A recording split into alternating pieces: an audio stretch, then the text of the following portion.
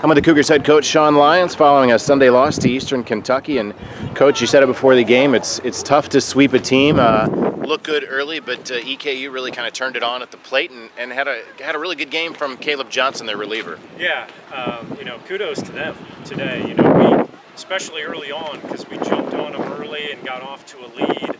And it was a tough day for the pitchers on both teams really. Wind blowing out and. But really the name of the game on the mound for both sides was the free base war. And I think we had 8 walks. I think they only had 3 or 4.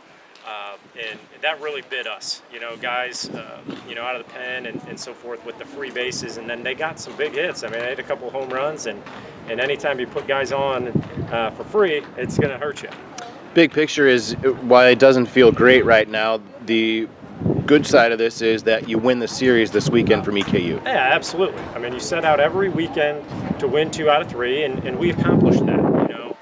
Just didn't play our best today, but we told the guys, hey, you won 2 out of 3, so it's a successful weekend. But again, we just got to play better. We didn't execute some pitches here and there, and then their guy, like you said, did a great job. We're looking for a guy to put a tourniquet on it, and he did for them. And put up some zeros or some single runs here and there after they took the lead there in I think it was the fourth inning there.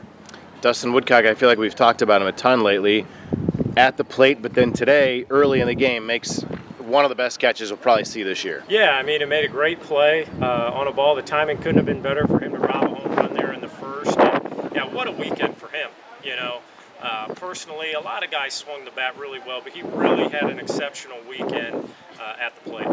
Coach, thanks for the time. Yeah, thank you.